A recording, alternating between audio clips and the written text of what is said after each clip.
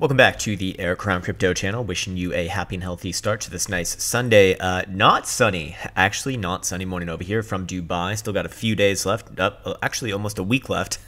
With that in mind, I do want to focus today's video on a little bit more of the longer term analysis on this Bitcoin asset. So what the key triggering areas are that would really dictate the next few months to come and really set in and solidify these biases that we've been looking for within these next few weeks of February, that is. So with that in mind, I want to make sure that I have my notes present over here. I'm not going to do the usual Sunday analysis where I go like super in depth in macro, but I want to go over things that are more relevant towards the next couple of weeks of price action, because there are a few things that could actually even happen today. And if they do happen, that would make me feel a lot more confident in one scenario over the other. So with that in mind, I want to wish you the best and the happiest. Let's get into it right now. We're actually not going to start off again on the Krown Trading application today. What I can let you know though, if you are interested in the premium features, they are actually live now. You can just check the learn more section right on over here, and that will aware you of what to expect with it. So with that in mind, I just want to, whoa, Jesus Christ, man, someone is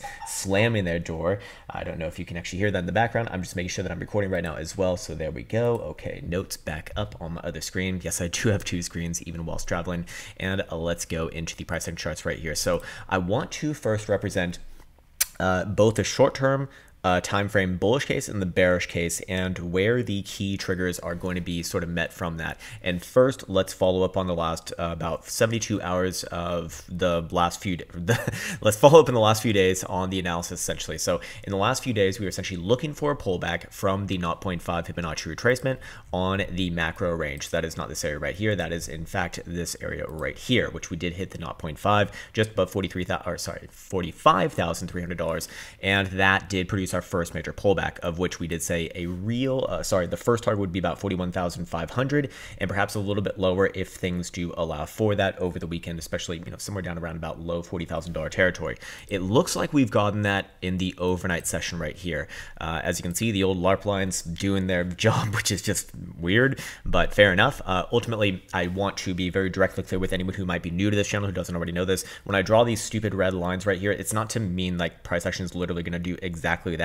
It's just kind of like a general guide of, hey, what would this situation look like if this, if this criteria was validated, for example. So in this case, this one did get validated, or this was just kind of our main look on this one. Hitting a major area like that, you're very likely going to pull back for just people taking profits by the simple nature of it. But in this case right here, we got down to what, 41,630 in the overnight session.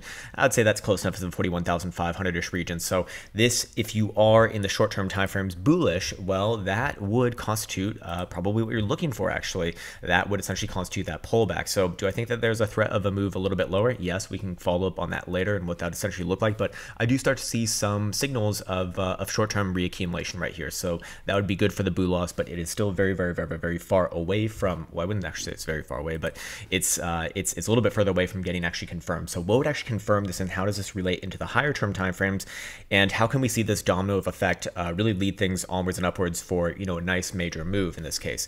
Well, in this case, we do have, of course, a very short-term time frame range right here, this being the hourly. I'm actually going to work off of the BIT Mexican chart right here because I want a fresh run right now. And let's see. Okay, just want to make sure that I get this right. Yeah.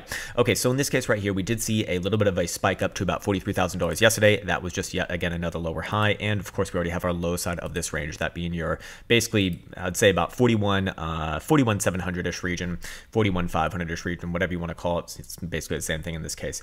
Anyways, right now we are quite literally within the midst of, sorry, not the midst of but the middle of this range. Why is this important? Well, because when you're in the middle of a range, it doesn't really mean much, but a range resolution in this case would be had with any sort of an hourly closure above yesterday's wick high at $43,000. Why is this important? Because of several things. Well, one, we would have a natural target based off of a bearish retracement, actually, in this case, between the high of our rally and the low, or the presumed low in this case, which would be right somewhere between about 40 43,800 to 44,200-ish region. And I'm just going to draw a nice little blue box right here. It's kind of like a targeted region. And, you know, basically around this last little swing high that we saw on the 11th of February right here. There are a few things supporting this as more likely actually in the short term. And I do think it actually is a little more likely in the short term. Again, I need to see a validation above this region, but personally speaking, yeah, I do think it is more likely. And I do think it's realistic to say that we might have even seen the, you know, at least a short-term low right here, maybe even a medium-term time frame low. So let's go over and reference our stochastic momentum oscillators, specifically on the lower term time frames, because it is lining up in a very specific way, which you can obviously judge for yourself.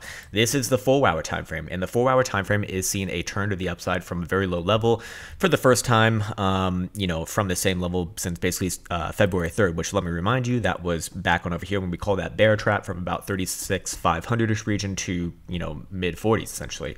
And that will be continuing with upside momentum as long as Bitcoin is closing above 41,930, which Bitcoin is currently trading about $500 above as of this moment, with only 39 minutes and 22 seconds left to go. So far so good.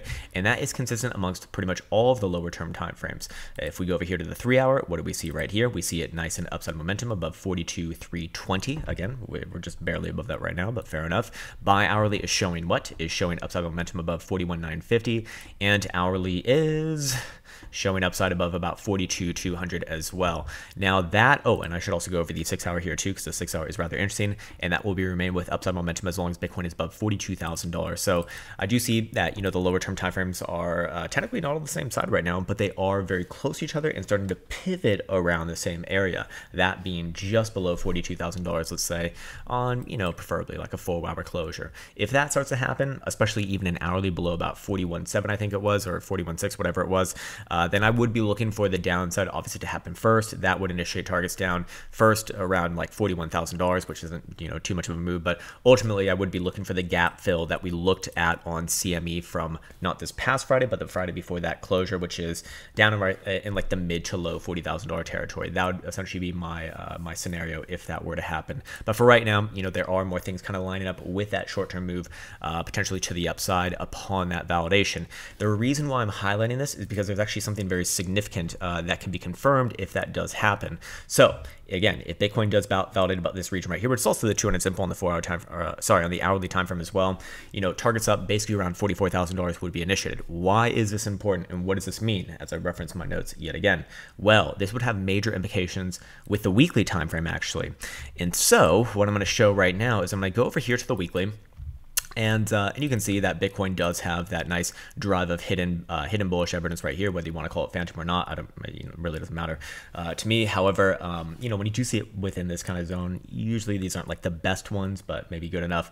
Anyways, the reason why this is important is because not only would it, you know, insinuate that that is now playing out a little bit more, but if you look at the exponential moving average on the RSI right here, it would actually put it above that region. How do I know that? Because I have Caretaker's RSI, and Caretaker's RSI is amazing because it can actually tell you the exact price that would be needed in order to cross above the EMA signal line. In this case, 44,200 or so, which is actually that 618 Fibonacci bearish retracement target if the shorter term timeframes do start to validate above that region. You know, technically speaking, the box is in a range there, but that would be you know, a relevant target as well, especially if Bitcoin closes the weekly today above that region. If that happens, that would look really good for Bitcoin playing out over the next few weeks to the upside, as we would also very likely have the weekly jewel, or in this case I'm using the jewel light, but I'm going to switch over to using the regular jewel soon enough.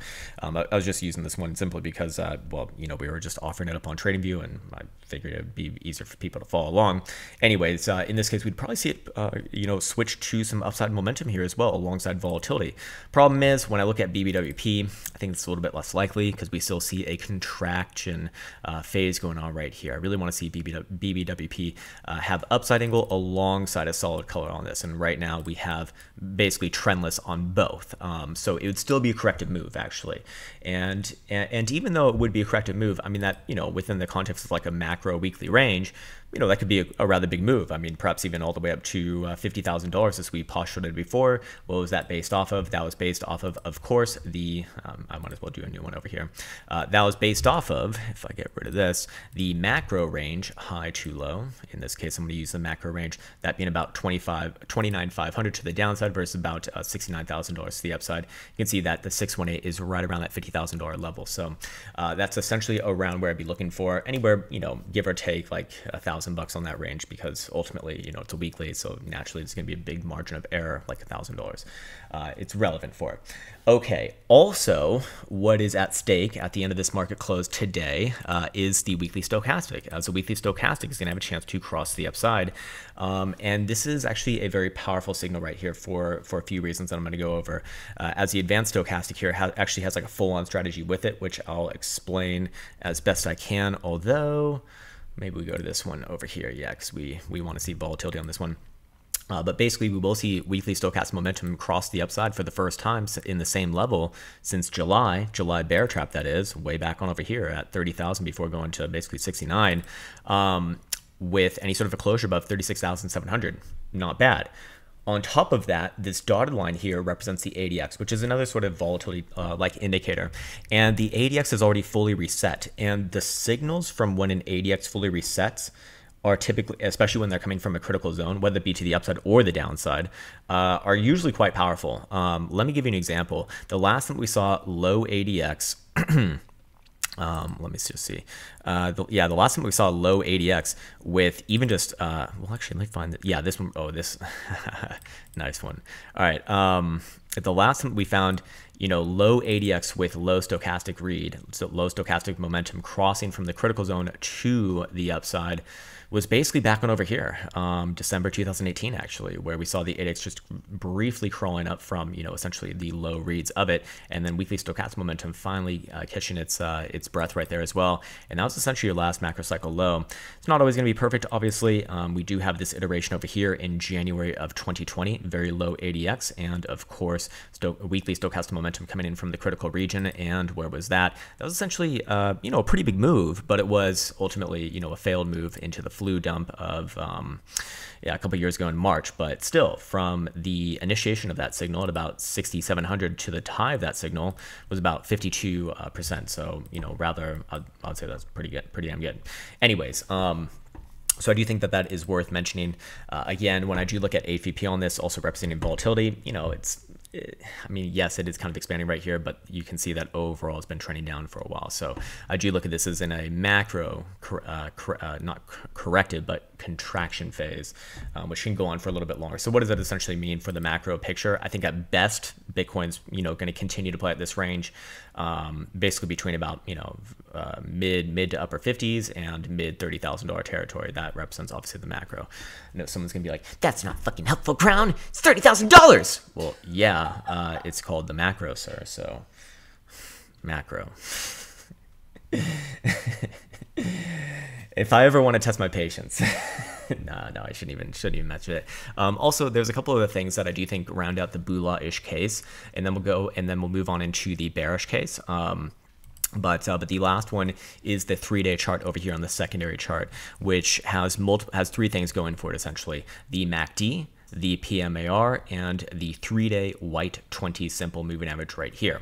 So what I'm going to do is I'm going to get out my drawing tool. Okay, there we go. And let's see, how do I want to postulate this? What I'm going to do is I'm going to reference all of the times first as the trigger where the 3-day MACD crosses to the upside. And then the second trigger is the price action actually getting above, closing above the white 20 symbol. And then 2 and 3 aren't really in order here, although they're both equally as important. I'd say the PMR is maybe a little bit more important in this case, is when the PMAR gets above the moving average on this as well. This has had a really interesting historical signature in the past few years here. So I think I already have this, marked off. All of these green horizontals, or green verticals, they represent when 3-day, actually no, they represent when the PMAR gets above the moving average, but the 3-day MACD getting crossing to the upside also seems to kind of correlate with that rather well. So let's just go through the last few examples, and then we'll talk about the relevancy of it right now. And again, this is, this is how I actually do my trading strategies for the most part. It's like I go ahead and back test it. Now, obviously I do it a little bit more in depth than this, but you can kind of get some insight into that if it's not already like, abundantly clear. Anyways, the last time we saw the 3-day MACD just blindly cross the upside, just not even coming in from the same area, which we are from, the summer lows, by the way. But that was October. In October, we saw the $40,000 low right here. Bitcoin then reclaimed the 20 simple right there at about 46,726, and then you also see that the PMAR reclaims the moving average on this as well. And from from essentially that signal given right here, 44,000 bucks or so, or just the mid to low 40s, we do see a move, which I'm trying to measure out, but the damn thing's in my face, and it's about like 50% right there, maybe a little bit more. Let me just actually, I'm OCD about this, so I do want to 100% check. But basically, this move right here, yeah, 50 to 60% from basically low 40s to upper 60s. A rather nice move if I say so myself. Then we have another iteration right here from the summer, right, where we do see again weekly, or it's not weekly, 3-day MACD crossing to the upside. Great. We see, of course, 3-day reclaim the white 20 simple. Great. We see the 3-day PMAR reclaim the moving average in this. Also great. And that was your move from about 30,000 all the way up to 53,000 or so. A 76% move. Not bad. We have another iteration over here where we do see, actually, we did not see the 3-day MACD cross the upside. It was already up, but this one obviously already trading above the 20 simple and did reclaim the PMAR. That's what I was highlighting on this green vertical bar. But even from that price point, from this signal given right here to next high, 33%, I mean, not bad. More of a continuation signal than anything. This one was a full-on signal, however. We do see 3-day MACD crossing the upside right here, early February.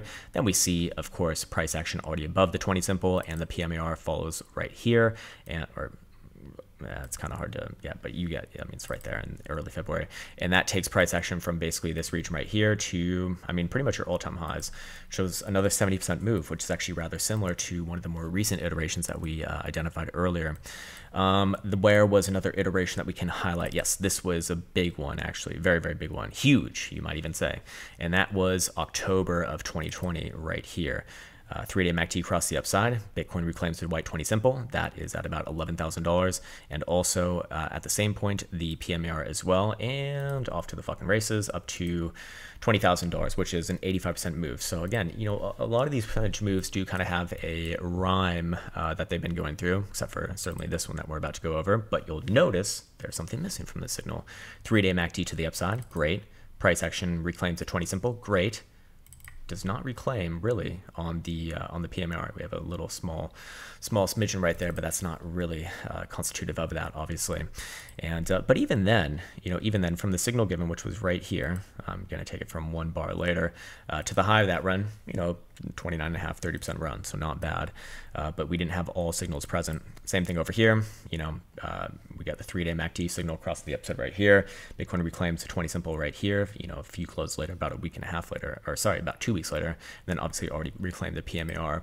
But I'm going to take it from the 3-day MACD signals. That's kind of like in the middle, and the next move up 50% before next consolidation.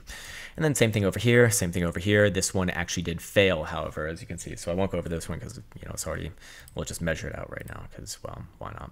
60%. Hey, a lot of these have very similar moves, don't they?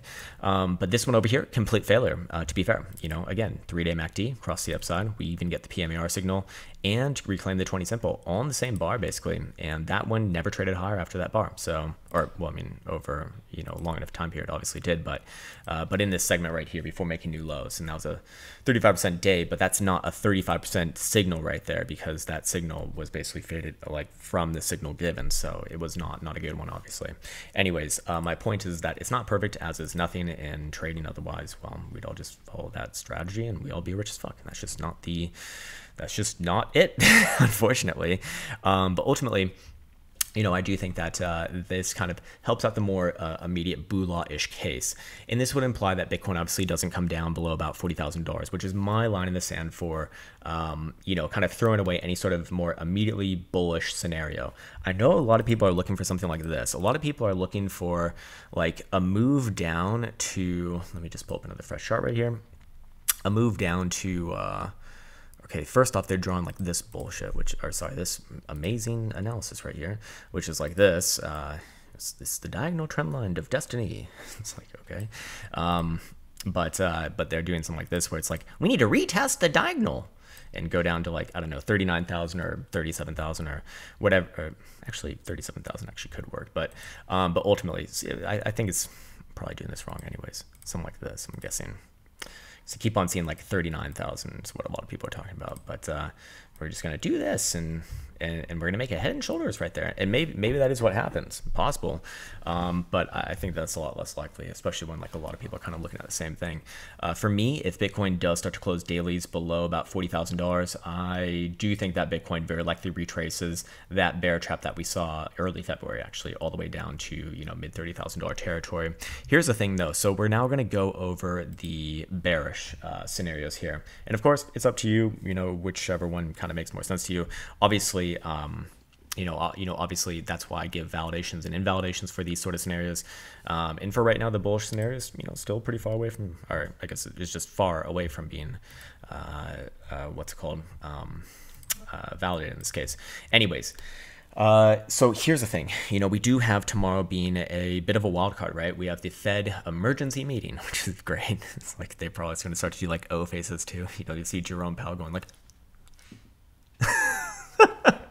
should be great. Emergency Fed meeting. We're gonna think about raising rates, but we're not gonna do it. But we'll think about it this time. Well, that would be cool. Anyways, and then also, you know, you got the Super Bowl today, so cool. I actually saw a Fibbo Swanee analysis on that, which is pretty funny. I know he's just kind of like joking around with it, but it was rather interesting, so definitely check him out. And then also, what was the other one? Okay, so it's Fed. Yeah, and then also the Ukraine-Russia stuff, which is very interesting because like the Ukraine-Russia stuff, it seems like everyone in, like all heads of states of the world, but Ukraine and Russia are saying war is imminent. War, it's like they're doing the fucking clickbait shit too. They're like, war is imminent. It's definitely it's like, it's crazy, man. It's so fucking crazy. But fair enough. You know, maybe it is imminent. I don't know. I'm not a political or like war analyst, I guess. I don't know. I'm not an insider there, and I imagine most people probably are not. But here's the thing. If Bitcoin does close below the bottom side of it, even our short-term time frame range here, which we could just move up to like 41,650 or so, or 41.7, let's just call it, any sort of an hourly closure below there, yes, Bitcoin very likely does fulfill the gap that we did see on CME from 2 Fridays ago right here. Also, if you do chart this as a 6-hour time frame, we do have a little bit of a bastardized version of a head and shoulders right there, and that does have a technical target down to about low $40,000 territory as well. So whether it's like 40,000 or 40,500, I don't have a strong opinion on, but that's kind of my line in the sand for Bitcoin. If Bitcoin starts to close dailies below there, I do think that Bitcoin does head much further south before putting in something resembling a low. Now, also talk about why I don't think Bitcoin is going to make any major new lows from this current region. If it's going to happen, I do think that Bitcoin gets one more test higher, actually. But let me just scroll back on over here.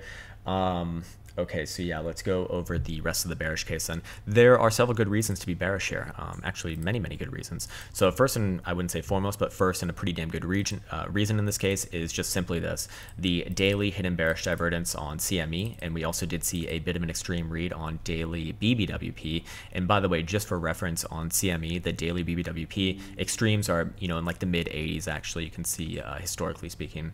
On top of that, we do see on the two-day chart for regular spot price action, bit of hidden bearish divergence right there. This is not the most obvious read though, in my opinion, because you really want to see like the next tick carry on downwards in these cases, but you know, fair enough. Deserves obviously recognition there as well. And then what was the other thing? Yeah, a couple other ones as well. Yeah, okay, we need to go over here. And on the daily stochastic momentum, we do see downside momentum, obviously, which will be remaining to the downside as long as Bitcoin's below 44,750 or so.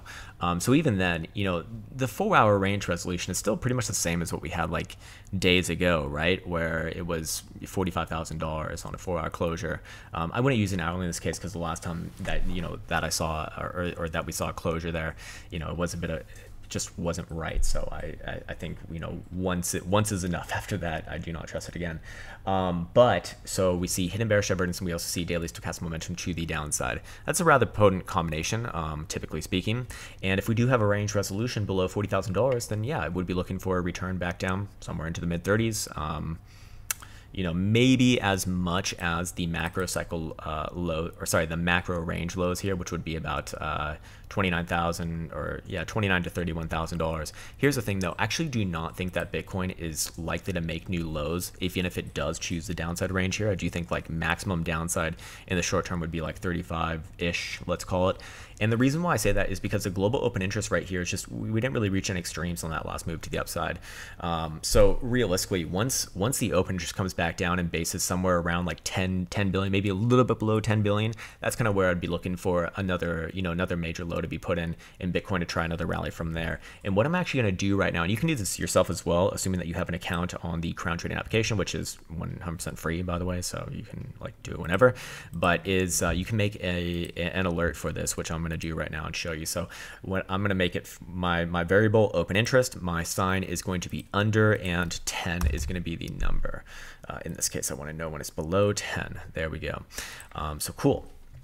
Let me just scroll back on over here and make sure that this video is still rolling, and it is, so that is good. And yeah, so that would, I mean, the bearish case is actually a lot more simplistic than the bullish case. I mean, and usually that's going to be right as well in my experience, which is kind of funny. Even though I am saying myself that I do think Bitcoin has a chance to try a bit of bit of upside right here. Still want to see it actually, you know, validate above that critical region, but you know, contingent upon that, yeah, I'd probably be looking for upside first before downside, with short-term target, you know, extensions back up to our prior range highs, and then obviously you want to see a closure above there, and then we can start to look towards, you know, $48,000 to $50,000, and then blah blah blah blah blah, so on and so forth. Problem is though, is that let's say hypothetical situation that the meeting tomorrow with the Fed or the Ukraine-Russia situation like actually gets serious, you know, something serious actually happens. I could very easily see something like this where, you know, you get a first quick initial nasty downside move, boom, maybe try something like that. Could be if we really truly see like a real war breakout, you know, like a World War III, or as Kurosh said, World War IV, which actually is rather accurate when you consider the Cold War, which was rather serious. You know, I guess it could be a Rona-esque type time from March 2020 over here, where you see something like this, you know, just a initial flash crash and then a grind its way back upwards and onwards. Now, here's the thing, whilst Bitcoin probably does, or I think theoretically, or from the narrative perspective, Bitcoin probably does do okay in that sort of a situation, like long term, just like from the Rona dump over here. I don't think that I still think that you get kind of similar to this. Like the initial reaction is going to be a jolt, and then the real response is going to be seen like in the 2 to 3 months to follow that, kind of similar to what you saw back on over here. I don't think like you just go straight to the upside, obviously. I know a lot of people are looking at this as a rejection of the 55.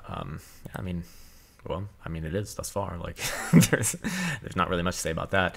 But when we go over here to the other higher term time frame momentum oscillators, you know, they are still generally pointed north, like the 5-day above 34,000 bucks, the 2-day, which is still above 38,000 bucks. Now that turning down would be a big problem, obviously, and well, if Bitcoin does close below $40,000, that probably is going to turn down, or you know, in the following days. And in fact, I am starting to get some signals of major slowdown here on the 2-day time frame. So there is certainly good reason to be cautious. The one thing that I feel extremely confident on is what we showed yesterday, which is the Bitcoin dominance chart, and I'm bullish as fuck on this chart. Looking for it to move up probably into the shallow to mid 50% region. Per speaking, I think it's gonna move upwards and onwards from there over time. Other than that though, I think that's going to do it for today's analysis. Again, if you just want to bullet down into like the most important things, look, as long as Bitcoin's below 43, not really many bullish things going for it, obviously. Above 43,000 bucks, yes, that's where you can see the domino of effects leading onwards and forwards.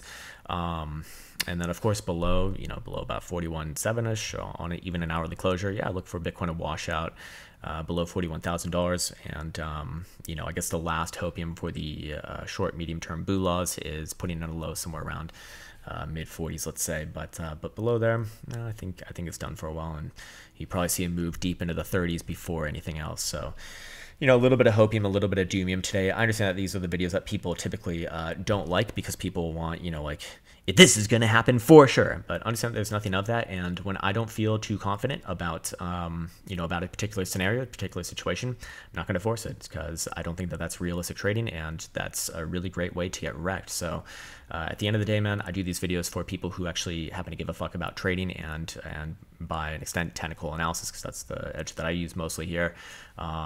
You know, if that's not you, then you're probably not going to enjoy this video, so fair enough. You know, I'm just I can already visualize the comments of very angry people, but hey, fair enough. You know, that's why I do these videos anyways, just an expression of self. So a bit of a selfish endeavor, a bit of an altruistic endeavor, but ultimately, you know, I hope that this one does serve you well. And at the end of the day, if you're not sure, if you don't have a you know, if you don't have a plan for what's going on here, which is all that I'm doing in this particular scenario, well, you don't have to do anything. That's a fine position as well. You can always wait for the easy trade. I don't think that we have the easy trade just yet. All right, cool. So signing off now. Take care, and I'll see you in the next one.